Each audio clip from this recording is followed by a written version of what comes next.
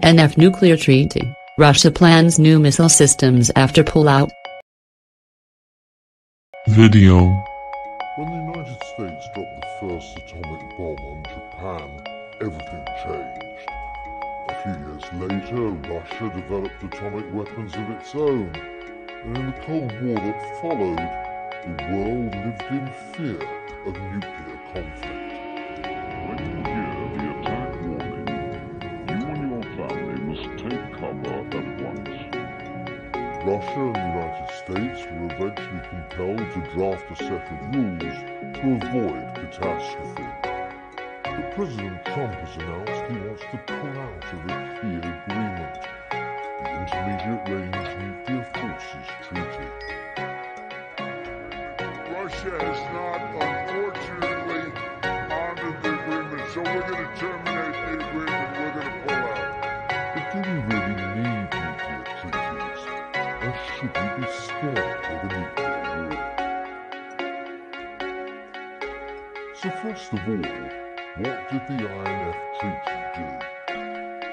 Signed in 1987, it didn't just cut the numbers of missiles that could be deployed, it actually banned a whole category of weapons, ground-launched missiles with ranges of between 500 and 5,500 kilometers. Washington says that Russia has developed a new missile, a version of the Iskander with a range in excess of 500 kilometers, which is in breach of the treaty. Moscow denies that it's broken the treaty, but the US and its NATO allies are standing firm.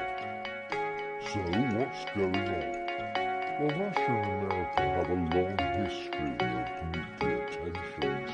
The Soviet Union had insisted that it was sending only defensive weapons to Cuba. But President Trump's concerns about the INF Treaty aren't just about Russia alone. China isn't part of the INF Treaty and has deployed large numbers of these weapons. America and its regional allies, Japan and South Korea, feel at a disadvantage. If America is out of the treaty, it can deploy and develop new intermediate-range ground-launched systems of its own. So what does this mean? There are fears that the whole system of arms control could unravel. Another key agreement, the New START Treaty, which limits long-range nuclear weapons, expires in 2021. Moscow and Washington could agree to extend this, but if mistrust grows between them and this falls apart too, then for the first time since 1972, the long-range strategic arsenals of Russia and the United States will no longer be constrained by any arms control agreement. Already violating the accord, the U.S. are actively working on creating ground-based missiles with a range capability of over 500 kilometers, which is outside the treaty's stipulated limitations. In this situation, the Russian president has set the task for the defense ministry to take tit-for-tat mirrored measures, he said. The U.S. is yet to respond to Russia's announcement, but AP news agency last week cited Trump officials as saying there were no immediate plans to test or deploy missiles banned under the INF. The Trump administration has expressed concern at the threat posed by Russia as well as countries outside the INF, in particular China. Announcing that the U.S. was suspending its involvement in the INF and would leave it completely in 6 months, President Trump said, "We cannot be the only country in the world unilaterally bound by this treaty, or any other." The U.S. accuses Russia of several violations, including their claims a new Russian missile falls within the 500 to 5,500 kilometers, 310.400 miles, range banned by the treaty. But Russia says it is the U.S. that has broken the pact, and says Washington is using false allegations as a pretext to withdraw from a pact it never wanted to be part of. By Jonathan Marcus, BBC Defense and Diplomatic Correspondent.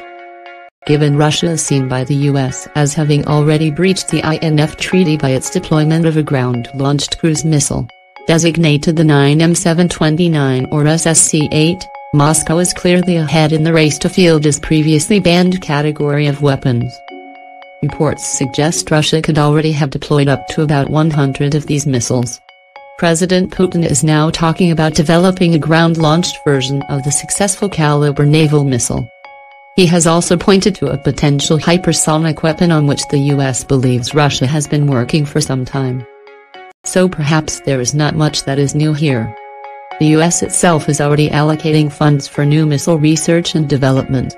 But the real arms race here could be in the Asia-Pacific rather than Europe, where both Russia and the US are wary of China's growing intermediate-range arsenal, which has never been restricted by any arms control agreement.